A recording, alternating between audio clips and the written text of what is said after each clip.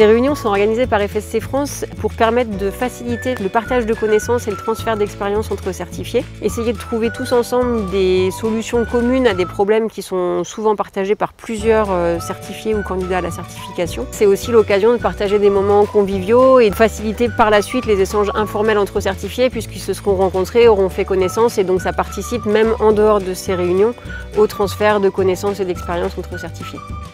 Les participants et participantes à cette réunion représentent l'ensemble des gestionnaires forestiers certifiés ou candidats à la certification. On peut avoir des collectivités locales, des coopératives forestières, des experts forestiers indépendants, l'Office national des forêts qui gère des forêts publiques, des parcs naturels régionaux, toute personne en fait qui porte un groupe de certification ou qui gère des forêts certifiées. Je travaille à la Société forestière de la Caisse des dépôts et consignations. C'est un gestionnaire forestier privé qui gère des forêts sur toute la France pour environ 310 000 hectares. On a une petite particularité, c'est que nos propriétaires, majoritairement, sont des propriétaires institutionnels, donc des banques et des assurances. La certification FSC est un outil intéressant pour le développement de la société forestière. Ça nous permet d'avoir une nouvelle prestation de service que nous pouvons proposer à nos clients. Et en plus, elle permet de répondre aux objectifs de développement durable de nos clients et répondre totalement à leurs enjeux actuels.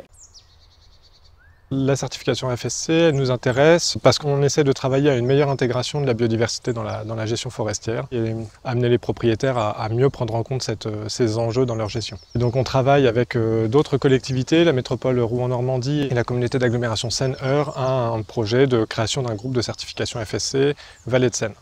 Je suis chargé de mission forêt au parc naturel régional du Morvan. On a un groupement pour une gestion responsable des forêts bourguignonnes. On a choisi la certification FSC d'un constat qui est venu dans le Morvan avec les forêts feuillues qui partaient à l'enraisonnement et une forte volonté sociétale de préserver les forêts et d'avoir une gestion plus responsable.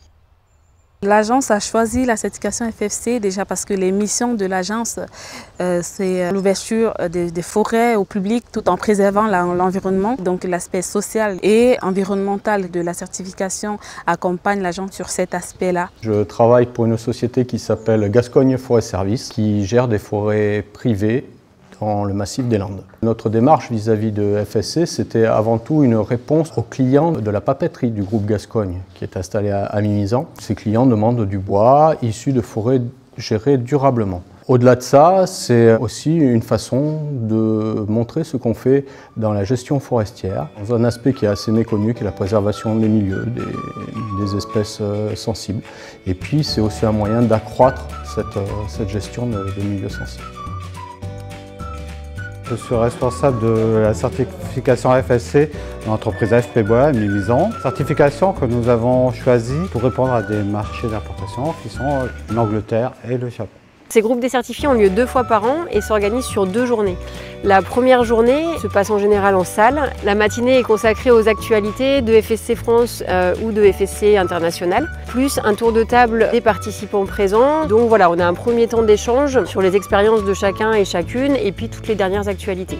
Et l'après-midi, on va se centrer sur un sujet particulier qu'on a déterminé en amont, qui va poser des questions pratiques ou techniques aux gestionnaires, et où on va essayer d'aller un peu plus en profondeur avec une présentation de ma part sur les éléments de contexte et les éléments généraux, puis des ateliers où les participants peuvent discuter en petits groupes, et on se retrouve ensuite tous ensemble pour faire le bilan de ce qui a été discuté et essayer de trouver des solutions au problème initial qui avait été posé. Le lendemain, on passe toujours une demi-journée en forêt, donc on essaye de changer un peu chaque fois de lieu, de forêt et puis de structure pour continuer les discussions et le partage d'expériences entre certifiés mais en forêt et avec un exemple concret sous la main. Nous nous trouvons en forêt des Avis, donc en Seine-Maritime. Elle fait 6 900 hectares.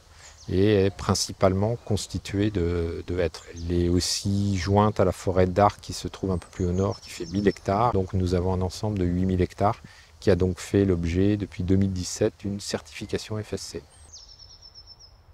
Le groupe des certifiés, c'est vraiment ça, c'est un retour d'expérience à la fois d'organismes, de personnes qui sont certifiées depuis parfois assez longtemps. Donc c'est toujours intéressant d'avoir leur retour sur les audits, sur les indicateurs qui peuvent poser question.